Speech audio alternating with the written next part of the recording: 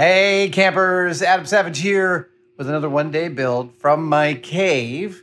And today's one-day build involves this bad boy, this drill press, my powermatic model 1150, which is one of my favorite tools in this shop. It's all covered with crap right now. But one of the things this drill press does not possess is a crank for raising or lowering the table. And frankly, it's problematic. The powermatic is problematic.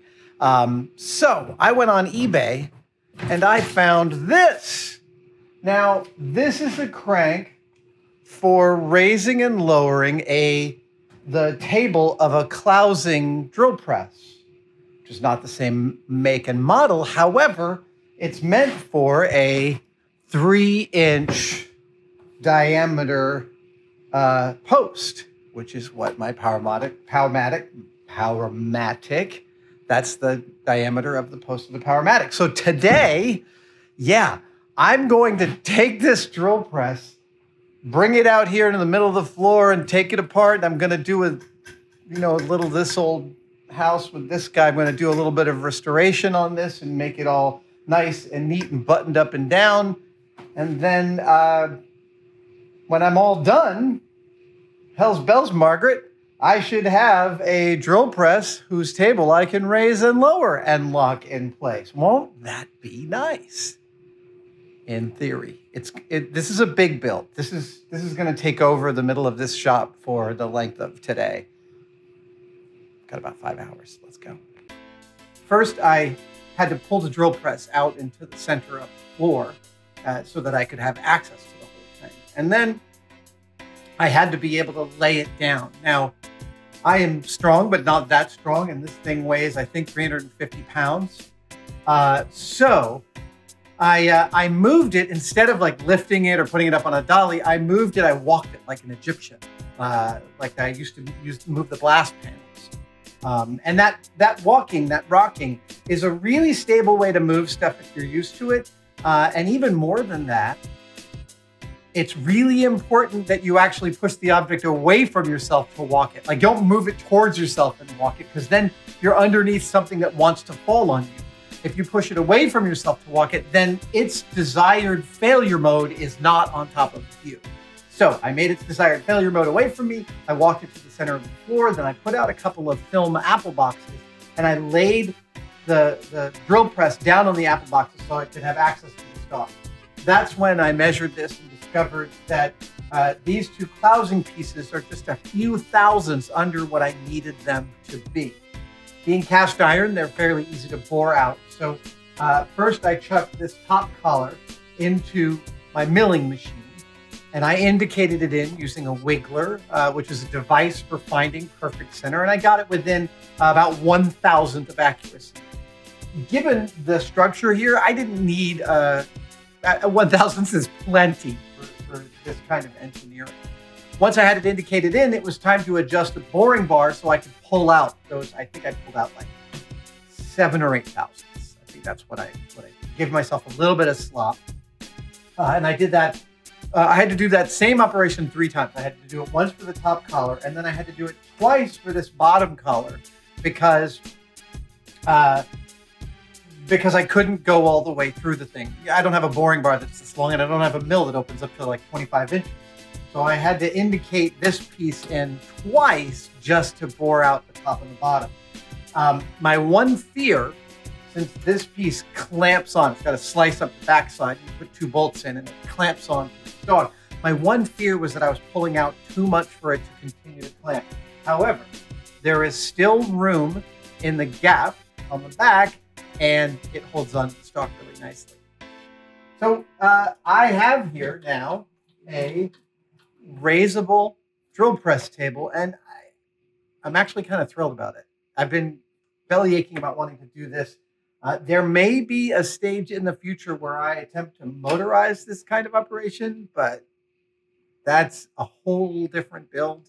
I'm slowly gathering the parts for that, and I may do it and I may not. We'll see. Thank you guys for joining me for this one-day build. our key pieces of equipment, like our drill presses, these are the pieces that tend to get the most ignored. It's funny that way. They end up being the workhorses that we use every single day, like multiple times per day.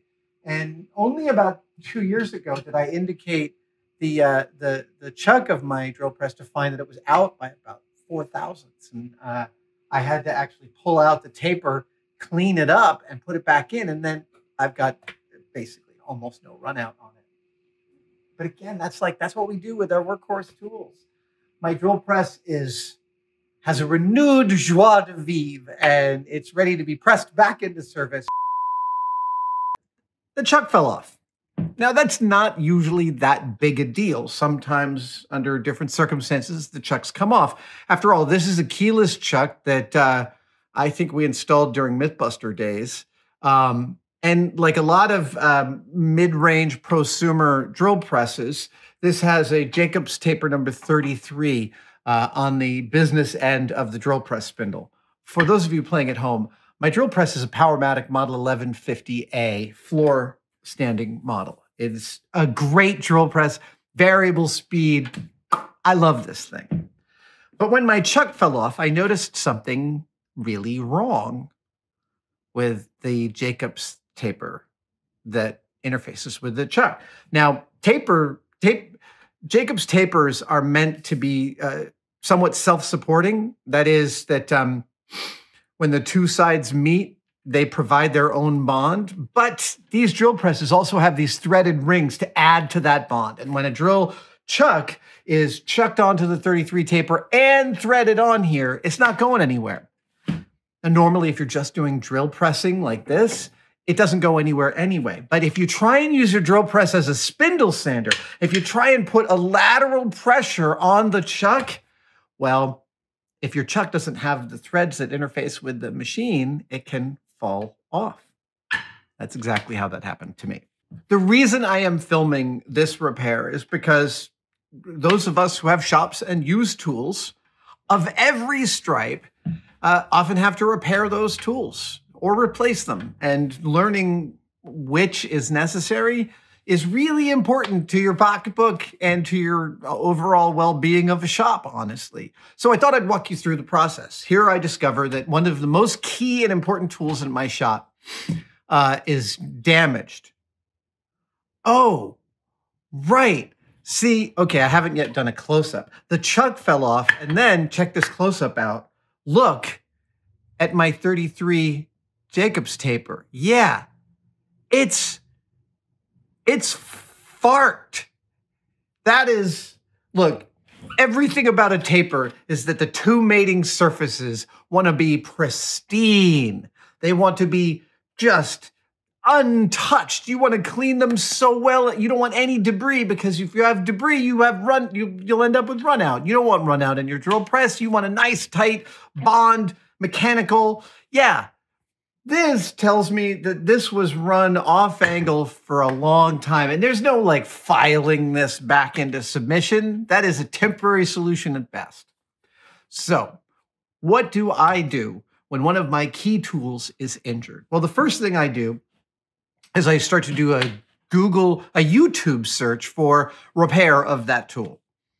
And I have almost always found the repair I needed for my Bridgeport and my lathe. That stuff abounds. But for this drill press, for some reason, actual teardown videos and repair videos, specifically of the spindle, are, in my opinion, I couldn't find them. So then, finding nothing there, I did some general watching of videos about repairing spindles and drill presses, and that was informative. That helped me understand the language. And once I understood the language, I could look at an exploded parts diagram, which I did a search, Powermatic Model 1150A, exploded parts diagram, found it, found the name and number of this part, went to Powermatic's website where they said, enter in the name of your part and we'll find it. I entered in the name of the part and they were like, yeah, we don't make those anymore. So the part that I want can't be bought through a parts reseller. And I can't find a way to repair this one piece. What the hell am I going to do? Well, I actually got really lucky in this regard. Because while I was doing eBay searches for bits and bobs of the 1150A Powermatic drill press, I found a guy who was parting out a model 1150A. And lo, he was not simply parting out the spindle, which would have been nice. He's parting out the entire spindle lowering arrangement. Yeah, that is fantastic. This cost me $180 and it should fix all my woes. And look, it looks like it's got the original chuck on here. Again, with the threaded part that couples to this threaded part, right? So I'd be replacing this entire thing.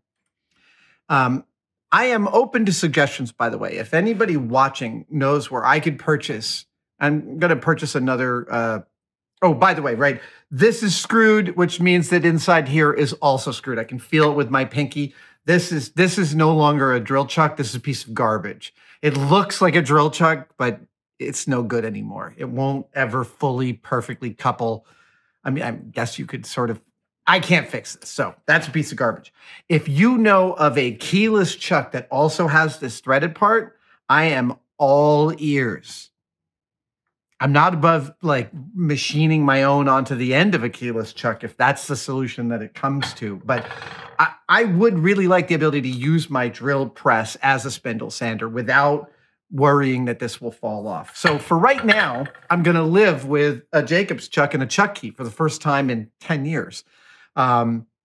Simply because, honestly, I don't think this has been removed from this spindle since the Eisenhower administration. I can see on the collar evidence that it has been removed maybe once or twice over its lifespan, but clearly not in a long time. So until I find the keyless chuck of my dreams, this will have to suffice. So how do I put this in, right? How do you take apart your machine? Well, that's when I do a special Google search for Model 1158 Powermatic Repair Manual. And lo, I hit pay dirt. Honestly, even though I do tons and tons of research online, it's infrequent that I find precisely the exact thing that I'm looking for, but here it is.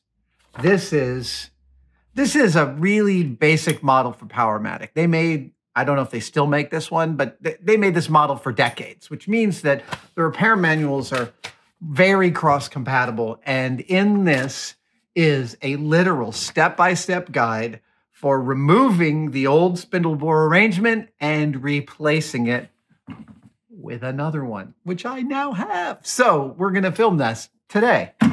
That was a long preamble. Okay, so let's get started. I hate the idea that I don't like throwing stuff out, even though I said this is garbage, and I really feel like it's garbage. I don't like throwing it out. It's funny, right? Anyway, I'm not going to throw it out right away. Put it right there. So let's see what the instructions say. Here on page, basic operation, replacing spindles on quill assembly. I love this. Replacing spindles on quill assembly. A lovely three-step process. So first up is loosening the spring return. So hold quill return housing in left hand. See figure 7. This is figure 7. That's the quill housing, number B. All right. And loosen lock screw A. Lock screw A. Okay, so I'm looking at this from the underside. Lock screw A is that guy right there. Let spring unwind slowly by allowing housing to turn in hand.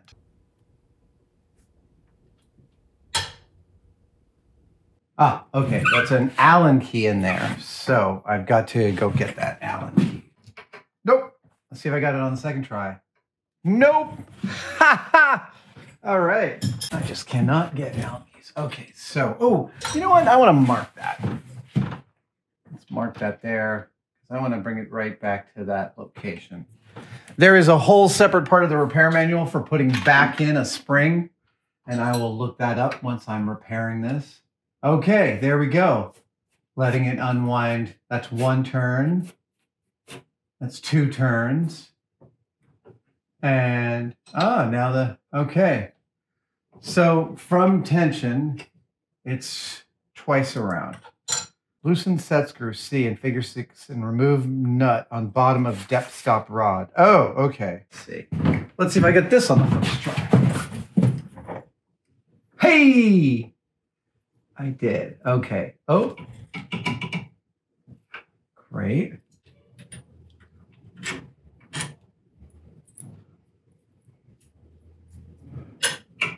Come on.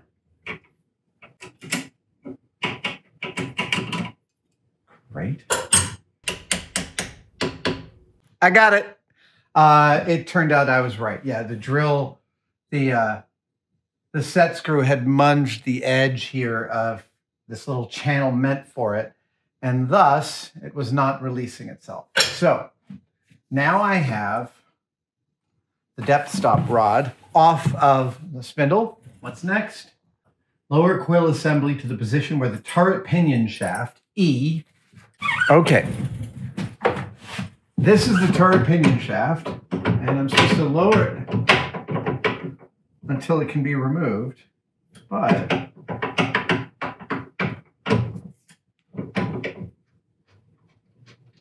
let's pull this out to see.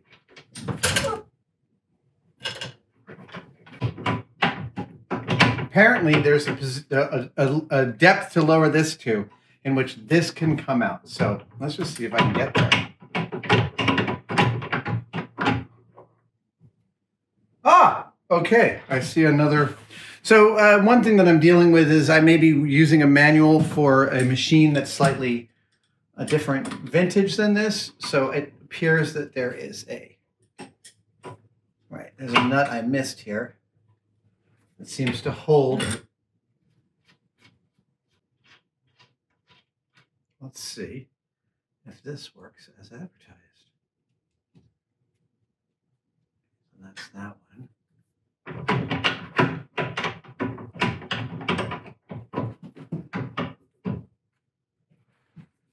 Wow, ladies and gentlemen. Oh.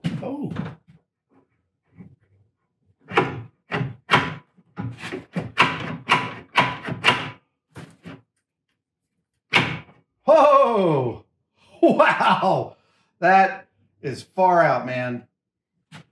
That is way simpler than I thought it was going to be. Holy cow. Okay, so pop that out. And now this. Look at that.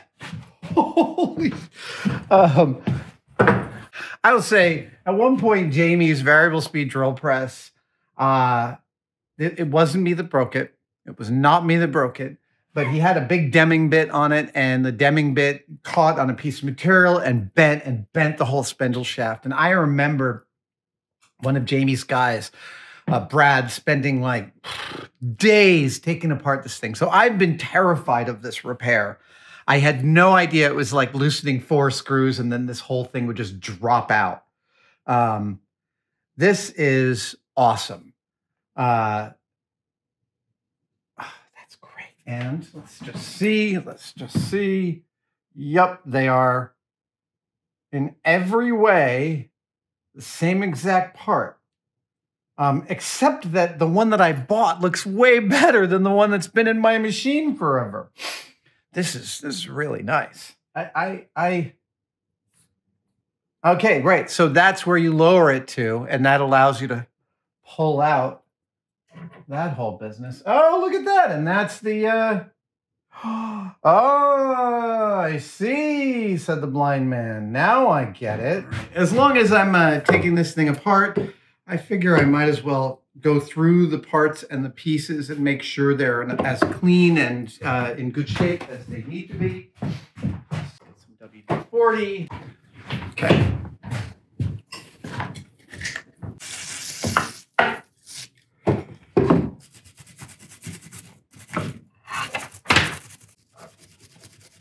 Oh man, decades of crap caked in here.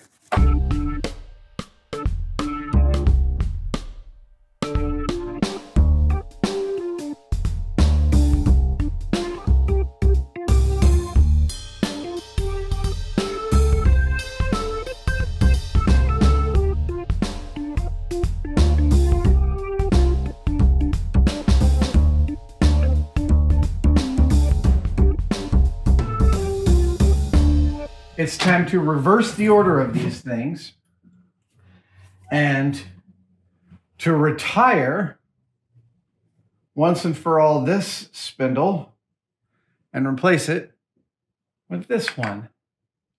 I cannot tell you. So this is the other thing is that in the manual, they talk about checking for play. There is no play. This spindle is in fantastic shape. And this, to be honest, I mean, if you look at this drill chuck, you can just see, like, yeah, this didn't spend its life at a school. Let's just put it that way, where tools get really abused. A light film of oil applied to the quill and to the column. Yes. I'm just going to give this a little spritz, and this too. Great. And yeah, that is a light film.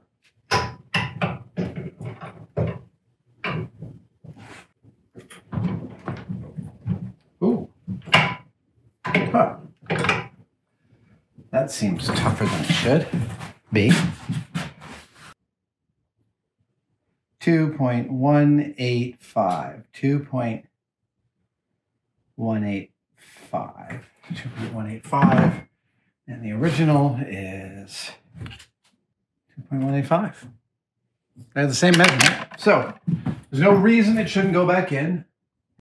Let's loosen this, because I'll bet that is germane to, yeah, I'll bet that's exactly. I'll bet you tighten this until you've removed all the play. You know, there's another thing I'd like to say about good tools, is that one of the reasons you invest in good tools, one of the reasons to pay real money for good tools is the ease of repair. The better tool companies, to be honest, make their tools easier to repair. I'm a big believer in the right to repair movement. I think it's really important that we get to modify ourselves, the things that we purchase. I've been a staunch supporter, and they've made great strides in the States in the past few years on the heels of John Deere attempting to sell farmers farming data without their concession. But the latest fight for right to repair is in hospital equipment, and iFixit is dealing with that right now, along with my great friends at the EFF. But all this, a long way of saying, the best tools are the ones that are the easiest to repair. And powermatic, honestly, they've made this impressively simple as a transaction. All right, come on. Oh, yeah. Perfect. Yeah. Okay, so still, I'm not getting any movement. You know what? I kind of want to... There we go.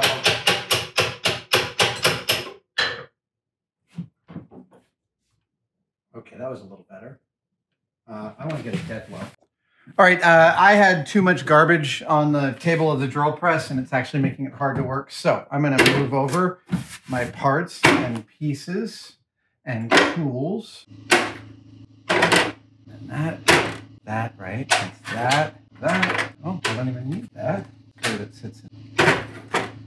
As always, I follow Robert Piercig's advice from Zen and the Art of Motorcycle Maintenance, which is to place your parts in the orientation in which they went into the machine or came out of the machine, so you have the memory of where they're supposed to go. All right, so let's move this guy out of the way.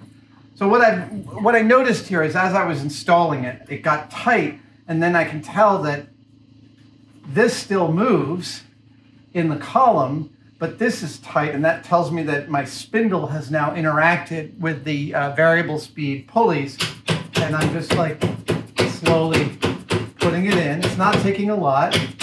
Again, if you're going to hammer on a drill chuck, you want to make sure that the jaws are retracted, and you don't want to hit it with anything hard. Just going to gently coax the whole thing back into its orientation. Oh, Okay, so I forgot. I have to put in there. Oh, okay. So yeah, this is a thing. I'm gonna get some light oil on you as well, and we're going to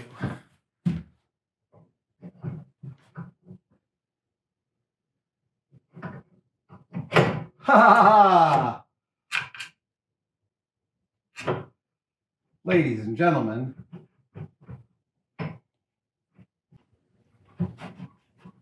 this goes in like that. Oh, right, because I can't get it past that. I see.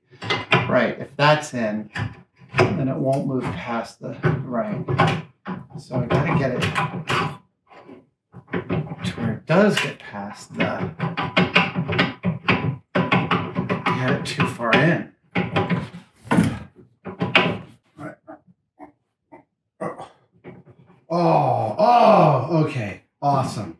I think it's time to start putting these pieces back together. First one is this guy, which locks. What is this thing called? This thing is called the turret pinion shaft. So the set screw that I'm putting in has a little shoulder on it. Sorry about that. Has a little shoulder on it. So the technique for putting it in is to put it in all the way, and I can feel it hitting. Yeah, and then pulling it back just a little bit, and then tightening the nut in that exact position. So, great. And just to make sure, that's good. And I have smooth movement. Smooth movement. Okay, so the next step is, let's put in this guy. And you know what? I'm going to get a socket for that.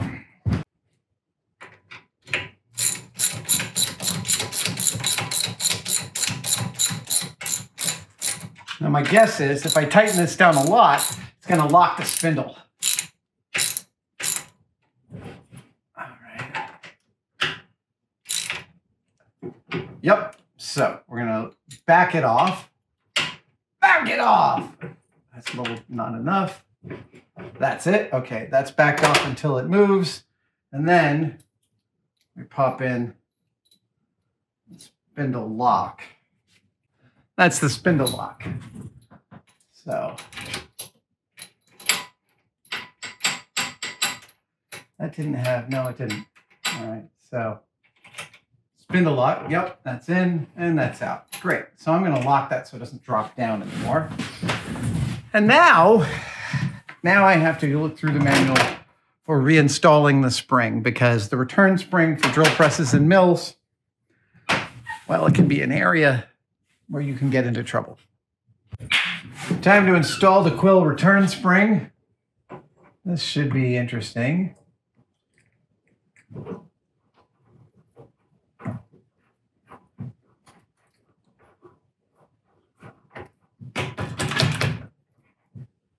I am going to actually install the depth stop first, because I want to stop on this. I don't want this to fall on me, so I'm going to install the depth stop, and that will keep this thing from falling back out if it has a desire to do so. Oh, it is so nice. I'm literally giving my drill press another 50 years of use with this repair. That feels really good. Okay, so now I can feel that my set screw is in the channel. And unlike the last person to repair the other spindle, I'm going to make sure it's right in the middle before tightening it. There we go. That's great. Excellent. Now we're also going to get this guy on here.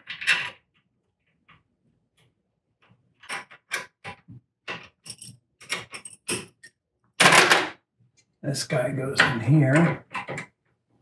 Oh, let's Let's lower this.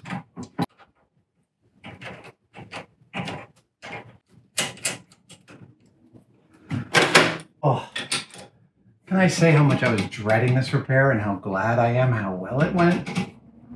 I mean, you know, I don't mean to start singing my own praises yet, because there's a lot that could go wrong, but right now it looks pretty positive. Yep, plenty of clearance. Let's just give that one more little. Yeah, it's wonderful. Good. Now it won't go anywhere. And what I can do is I can adjust. Oh, right. So the flats on this thing are on the underside of, let's see, they're at 90. Okay, so there's two flats on the spring return here, and they're at 90 degrees to the starting hole. So I'm going to go up. Right. Oh, yeah, let me get this up in there first. This is the set screw, which will... Now, my set screw is ready. I'm going to wind this once, and I think if I wind it a second time, yeah, I think that'll be enough. So then I tighten this guy in. And because I've made my mark, it's back to the factory preset. Let me pop in this. Is that it? Yeah, so it is. Yep. Okay, so what am I forgetting? Are there any parts here that I didn't start with? The answer is, oh, let's turn it on. Yeah, here's a moment of truth. Sounds good.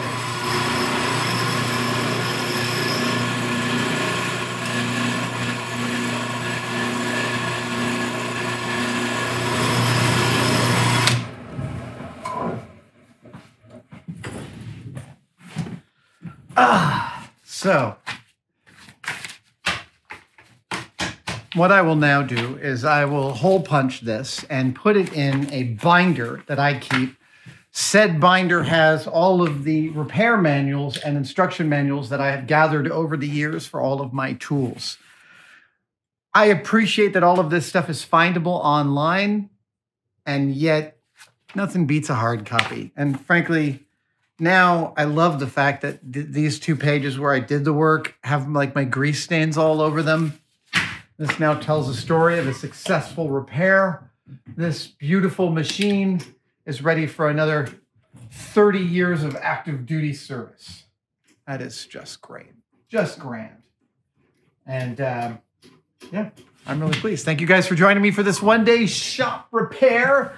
And if you have other resources for tool repair manuals or aspects of this repair that I mentioned but clearly don't know a certain key thing about, please let me know in the comments. There we go. See you guys next time.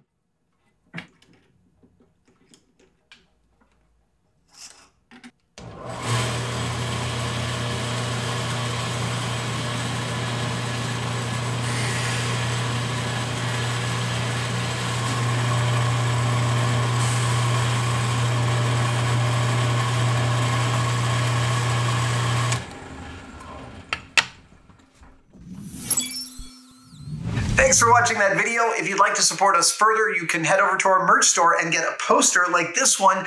This is my sketch of a gauntlet, but it's not just a sketch of a gauntlet. I use drawing as a tool for figuring out problems.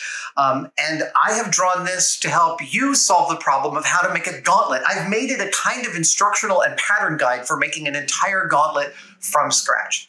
But you don't have to. You could just frame it and hang it on your wall if you like. The choice is yours. It's printed on beautiful heavy cardstock, and you can purchase your own by following the links below.